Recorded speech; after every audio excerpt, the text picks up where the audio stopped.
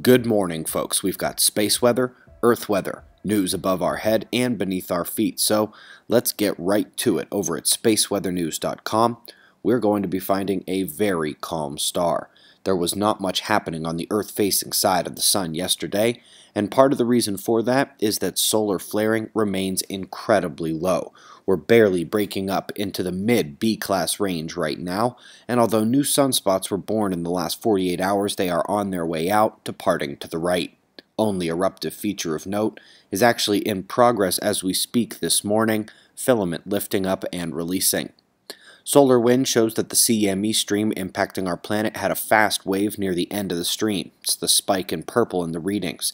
It was short-lived and only large relative to the already weak stream that was affecting our planet, and our magnetic shield handled the wave without issue. We won't get significant geomagnetic activity until the stream from this coronal hole arrives. Can't be more than another day or two away. Transequatorial portion swinging past center disk now. Seismicity has been under the magnitude 6 threshold for a few days, couple 5s on the western ring of fire, and for those monitoring blood echoes in Peru, it may be related to a volcano that just entered eruptive phase. Might not. We shall see.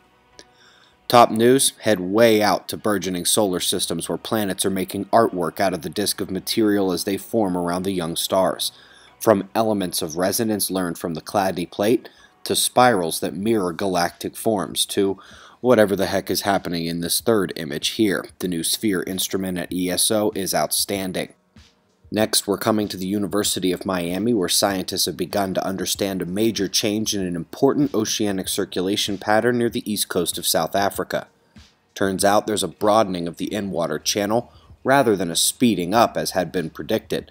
Some of the implications and the video itself is in the link to the article below. Observing the Frontier 2017 will take place this coming spring, April 8th and 9th in Albuquerque, New Mexico. We've got Michael Claridge, Pierre Robitaille, August Dunning, Eugene Bagashoff, David Talbot, Tony Rango, Suspect Sky, Billy from the Plasma Lab, the Fly on the Wall group, and I'll be delivering Magnetic Earth 2 and Solar System Circuit, the earthquake forecasting method described in full. Of course, everything we do starts at suspiciousobservers.org. That's the nexus for these morning news and how you get to all our other free resources for you. We've got pressure and radar forecast followed by shots of our star to close. It's 4:35 a.m. in the new Valley of the Sun. Eyes open, no fear. Be safe, everyone.